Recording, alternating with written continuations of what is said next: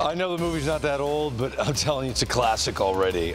Bleacher features 42, the movie about the great Jackie Robinson, April 24th, 8 p.m. Eastern, right here on MLB Network. The founder of Legendary Entertainment, the man that produced that terrific film, Thomas Tull, joins us now on MLB Tonight. Thomas, always good to see you. Your thoughts when you woke up on this day, on the 75th anniversary of Jackie Robinson breaking baseball's color barrier. What went through your mind? Just excited to have the whole country and baseball world pause for a moment to think about this man and this family and what it means to this country and what his actions brought forth. When you look back at your time making this film, what is towards the top of your list of what you came away with that maybe you didn't know going in?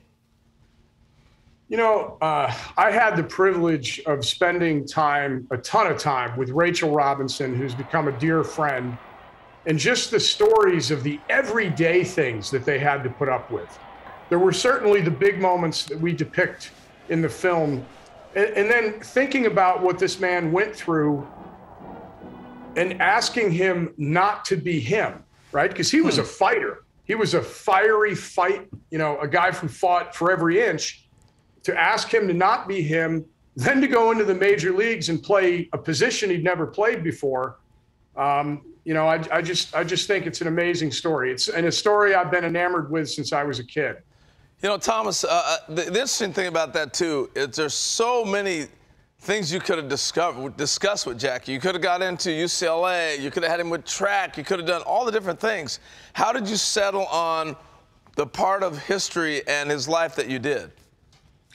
Well, I think the key for us, Brian Helgerand, our great writer-director, we talked about this a lot. And the idea was this man, the scope of his life was enormous, and you could have gone in any direction. But we wanted to make sure that we had the time to really tell the story of 1947 and that time era, to really kind of drill down on that.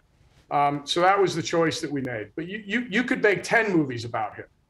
You know, the interesting thing, too, is Rachel. And she was around. You spent a lot of time talking with her on this movie. We've talked in the past. Kind of tell our viewers how pointed she was and how she made sure certain details were done right.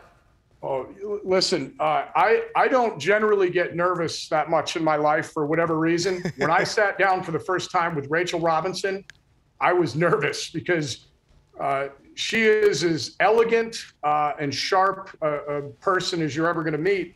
And she was very meticulous about reading the script.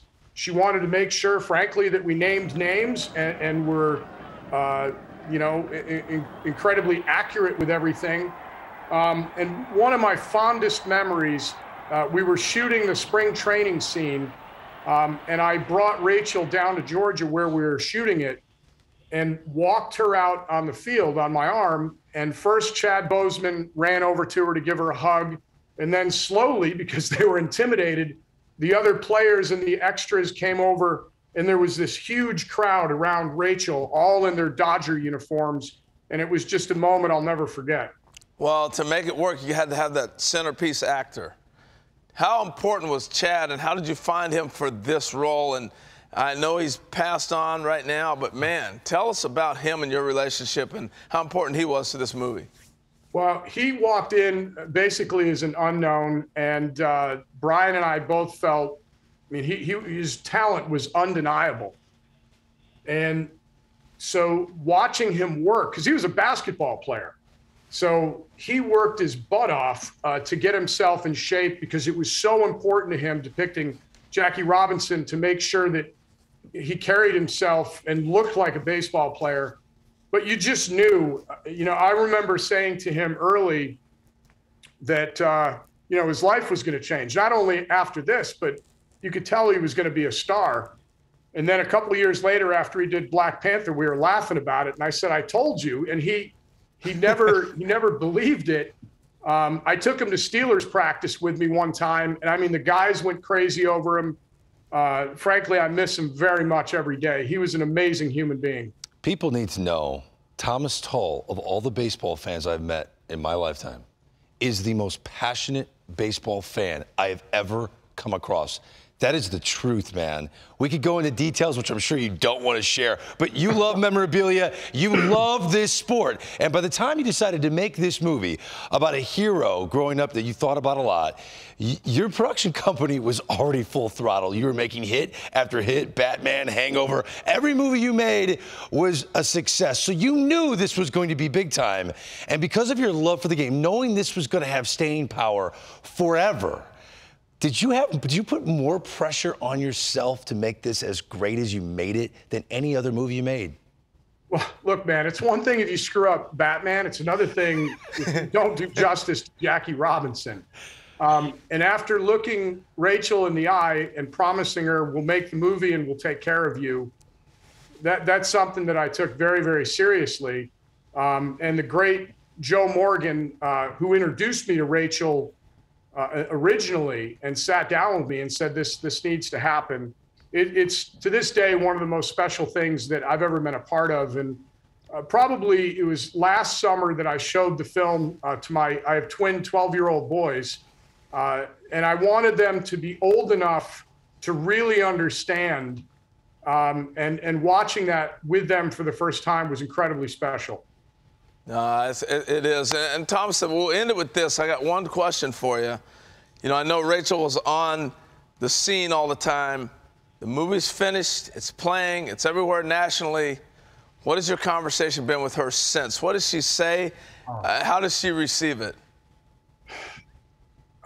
Man, she loved it, which meant the world to me.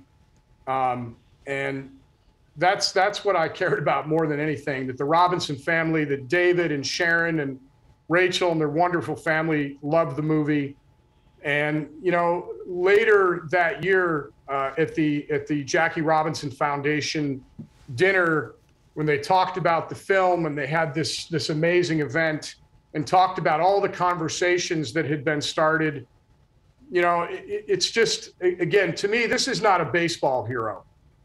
Jackie Robinson, to me, is up there with other American heroes that selflessly cause change.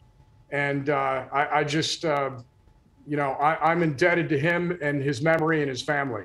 Thomas Tull, the producer of the great movie 42. We can't thank you enough. Happy Jackie Robinson Day, my friend.